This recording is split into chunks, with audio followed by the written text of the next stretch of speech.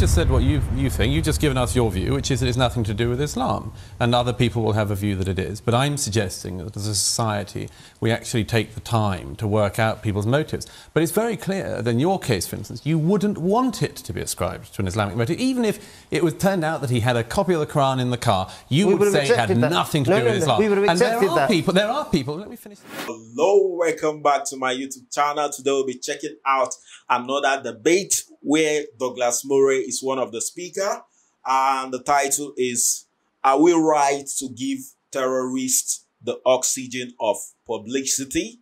Wow, I believe this is going to be very interesting. Let's start with the video. Go. You are about to see Douglas Murray tell the truth as it is. Douglas Murray debates a panel of Muslim scholars on the influence of religion, particularly Islam, in the West today. Douglas Murray speaks what is on most people's mind today in the West, but what most are afraid to say. Douglas Murray did not hold back. Douglas, on the one hand, you're saying, look, we don't want to cower to the terrorists, we don't want to be singing their agenda, and yet the first thing everybody uses is the word Islam. Well, listen, in this particular state, I was actually in Scotland Yard on this case, so I was there on the day. To qualify as an Islamist incident, it has to fit a certain criteria. And it was discussed earlier on, but no one actually mentioned why this was classed and why it was taken over by SO15 as an Islamic incident. Otherwise, it would have just been homicide that would have taken over this case. There are certain criteria. For instance, if he said the word Allahu Akbar, that would have been clearly an Islamist incident. If he had had a flag of ISIS, clearly it would have been Islamic. He didn't have any of those. He didn't say anything. He didn't leave a note. The only thing that makes this a counter-terrorism he was a Muslim. No, not even that.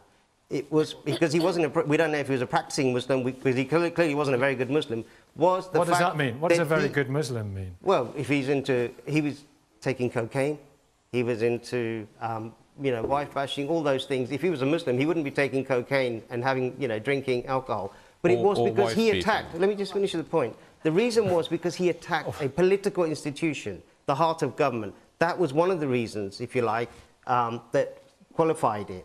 He's in terms of practicing, that's still coming out. We don't know whether... Well, you've just said what you think. You've just given us your view, which is that it's nothing to do with Islam. And other people will have a view that it is. But I'm suggesting that as a society, we actually take the time to work out people's motives. But it's very clear that in your case, for instance, you wouldn't want it to be ascribed to an Islamic motive. Even if it was turned out that he had a copy of the Quran in the car, you would say it had nothing to do with Islam. We would have accepted that. There are people, let me finish the point, and there are people who would say it has something to do with Islam, even if it's very clear that it has nothing to do with Islam. But there are, in this whole thing, my simple point is that we should be looking at the motives, and at the moment there are parts of the anti-terrorism and counter-extremism strategy where the government is, and politicians are very worried about treading on it. And you saw it, as was mentioned earlier, in Theresa May's comments in the House this week, where she immediately ruled one aspect of this whole thing.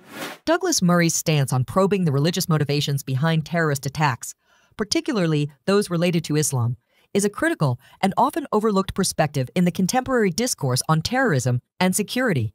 Murray rightly criticizes the reluctance of media outlets and political figures to thoroughly examine the role that Islamic ideology may play in such atrocities. This avoidance, he argues, is primarily due to a fear of offending Muslim communities, which can hinder a full understanding and effective response to the threat. Firstly, it's important to note that the reluctance to discuss the religious motivations behind some terrorist attacks can lead to an incomplete narrative. For instance, research by the University of Maryland's Global Terrorism Database reveals that a significant proportion of global terrorist attacks have been perpetrated by groups or individuals with radical Islamist motives. This statistic is not to generalize or stigmatize all followers of Islam, but to acknowledge that, like any ideology, parts of its interpretation can lead to radicalization. Moreover, scholars like Sam Harris and Mayajid Nawaz have highlighted the necessity of distinguishing between the peaceful majority of Muslims and the radical fringes. In their book, Islam and the Future of Tolerance, they argue for a candid discussion about the aspects of Islamic doctrine that jihadists use to justify their actions. This discussion, they posit, is essential not only for countering terrorism, but also for empowering reformist elements within Muslim communities. A Pew Research Center study on religious beliefs and violence found varying perspectives among Muslim communities globally, with significant minorities in several countries justifying suicide bombings and other forms of violence against civilians in defense of Islam. Ignoring these viewpoints does not eliminate them. Rather, it potentially allows for their growth unchecked by critical discussion and debate. It is essential to advocate for open, honest dialogue about all aspects of terrorism, including religious motivations. This approach not only aids in the accurate assessment and strategy formation against threats, but also protects the wider Muslim community from unjust collective blame. So when you speak about journalism and accuracy, of course, and we all want the truth. It's not just you. I disagree it's me. that we all want the truth. Okay, so let me tell you for myself, and I can speak on behalf of perhaps 99% of the British Muslim public, that generally none of us know the motives behind people who carry out these acts. I myself am very much part of this society. I'm born and raised a Londoner. I'm an observant Muslim, and you don't see somebody like me carrying out these acts inspired by my faith. Therefore, that doesn't mean that the people who do it I'm not saying I'm not, and people are analysing scripture. It's not whether it's the Quran or the biblical scripture. You seem to be quite hung up on the fact that this is a Quranic scriptural point. Scriptures are open to interpretation, and literally. If they're not quoting scripture, why are we bringing scripture into this? If they're not quoting scripture, because a lot of them quote the verses that say, "Find the infidels, root them out, and kill them." I debate these. Douglas wanted to come in. Douglas, come on. This is a great example of it right here. Mr. Andalusi thinks that none of the terrorists ever quote the Quran. Flat out wrong. Flat out wrong. Let me give you one example. You mentioned it earlier, the killers of Lee Rigby. Michael Adebolajo, on his body, when the police arrested him, he had a note in his pocket to his young daughter explaining why he did what he did. It's all on the public record. You can see the facsimile on the BBC's website, and he has footnotes throughout it of Quranic verses that he explains justify, in his view, his actions. Now, that's the beginning. Hang on, let me just finish my point before the proselytization begins, okay? Let me just finish my point. That would seem to me to be, therefore, a very clear occasion, never mind the thousands of others we could list worldwide, a very clear occasion on this country when one of our soldiers was murdered on our streets, where clearly Scripture had something to do with it. So the problem that a lot of us have is we are willing to discuss the drugs bit, we're willing to discuss the foreign policy bit, we're willing to discuss all this. Why are you not willing to concede that there is a religious element? Sometimes. No, wait. We understood the main point. Mohammed first. Now, listen, here's my plan. Wait a minute, everyone's... Douglas Murray's assertion that there is a religious component in many terrorist attacks, which stems from certain interpretations of the Quran, is an uncomfortable yet crucial point that demands honest examination. While the vast majority of Muslims worldwide live peacefully and do not subscribe to radical views, extremists often use specific Quranic texts to justify their violent actions. Understanding these interpretations is not about blaming a religion as a whole, but about recognizing the complexities within it that can be exploited by radicals. One commonly cited verse is Surah At-Tawbah, often referred to as the verse of the sword. Extremist groups interpret this verse as a command to kill non-believers until they convert to Islam or pay a tax in submission, unless they are part of a treaty.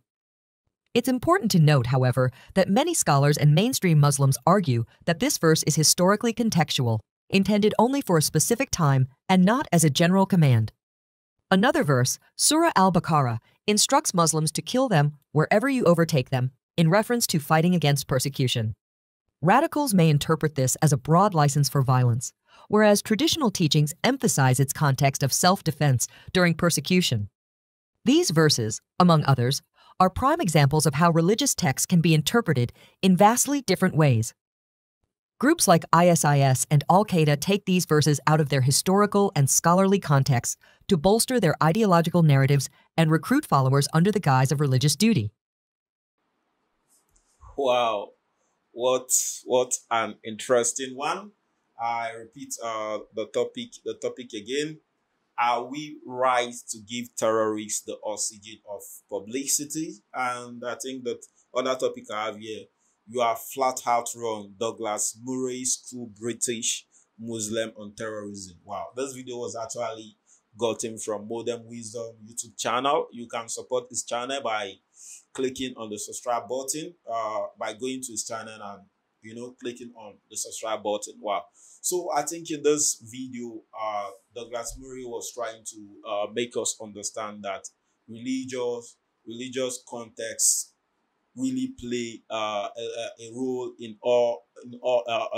really play a role a lot. Really play a very In this video, Douglas Murray was trying to make us understand that religious streets and context play a lot of role in the society.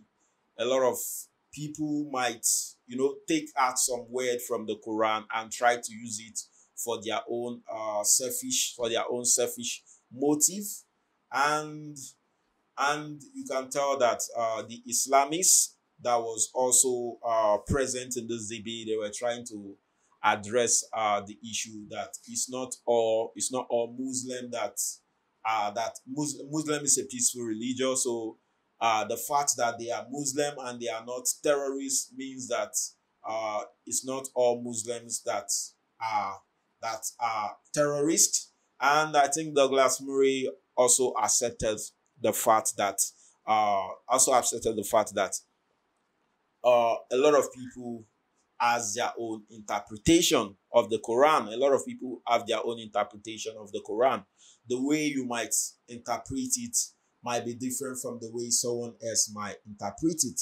And I think in this video, they also try to make us understand that the verses of the Quran that they are trying to say, the verses of Quran that the terrorists always use, that Douglas Murray has made us understand that these verses encourage violence. I think the Islamists made us understand that these verses were actually used for a particular time, for a particular period, to address some certain issue. And, you know, right now the world is quite peaceful as compared to during the time of Muhammad, where a lot of war has to be fought for freedom.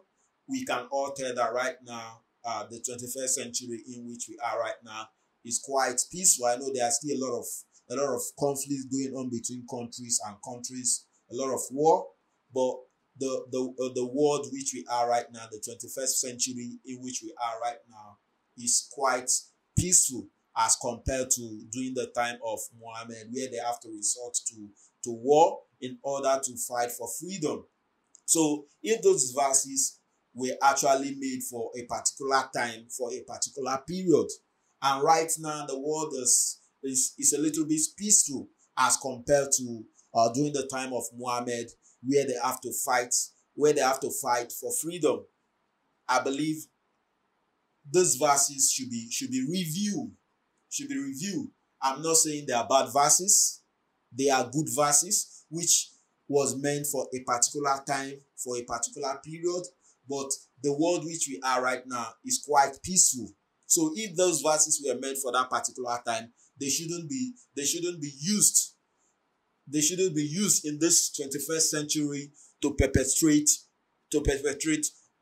all sort of crimes. And just like what we are seeing in this video, Douglas Murray was trying to address that, though it's not like the religion is bad. It's not like the religious is bad, but a lot of people that are not even Muslim,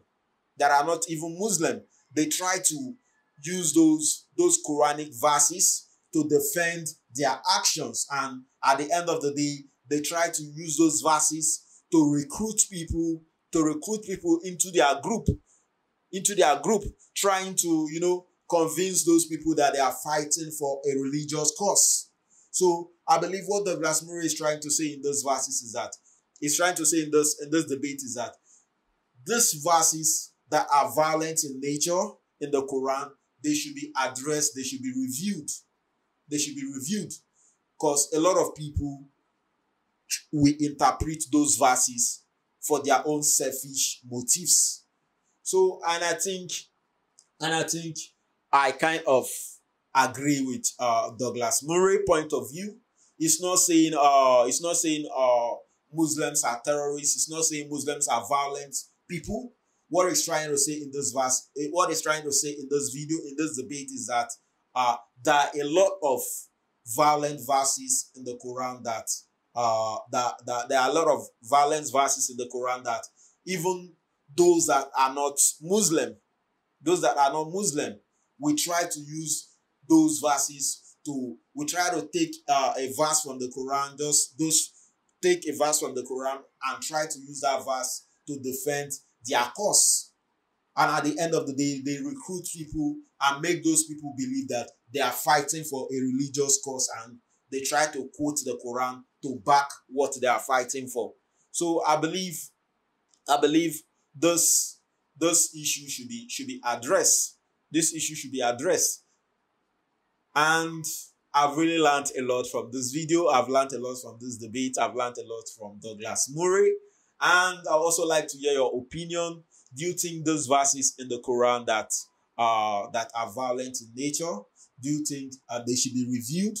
Because of a lot of people has misinterpreted these verses for their own selfish motive. Wow. Keep the comments coming. Don't forget, click on the subscribe button, click on the like button. Do have a nice day.